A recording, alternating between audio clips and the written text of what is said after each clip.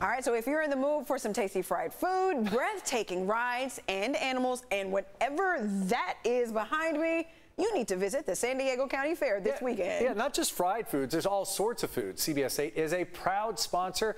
We sent our very own Ariana Cohen out there again to check out what's new at the fair and what else is there now that it's back.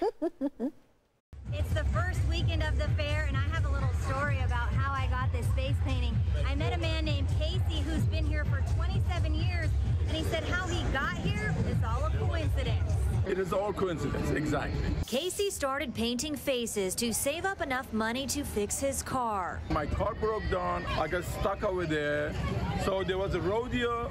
I set up my paint, I started painting people's faces, and everybody loved me. That's how I became a face painter. Now he's been painting faces at the fair for 27 years. He's even painted some celebrity faces, including Prince at one of his concerts. And it looked like I see this short guy with a rope, not his clothes. He said, and it was Prince. And I said, oh, Prince, oh, wow, what a coincidence. And when he was on the stage, everybody saw his face.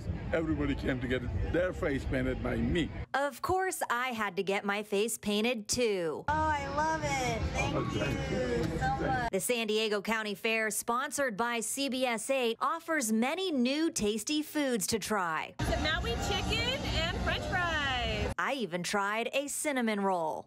It's the spot. And to burn off all the calories, I shot some hoops and kicked some soccer balls while other visitors played water games and jumped on a variety of thrilling rides. All the fun and games don't end there. You can go see many farm animals like cows, horses, and sheep. And we have brought our horses here to show the San Diego County Fairgoers a little bit of a taste of what it would be like to be in the show jumping community and attend horse shows. Once you've covered the whole fair, you may just want to kick back and relax with a feet and shoulder massage. Who knows, you may come back for another round. But Casey says it may just be a coincidence. I end up becoming face painter because it was a coincidence, and after a while, I loved it. And I just thought, well, life is better to be with people than to be away from people. It was a blessing because I became a painter. Don't forget, guests can check out a behind-the-scenes look at horses and riders preparing for competition. Ariana Cohen, CBS 8. Oh, that was cute. Thank you for that, Ariana. Okay, so if you're heading to the fair, we're going to be there too. We want to hear from you at the CBS 8 pop-up newsroom. It's going to be right there at the fair. Take a look at your screen. There's a map showing you where our booth will be. We want you to stop by and let us know what's on your mind because we are always working for you.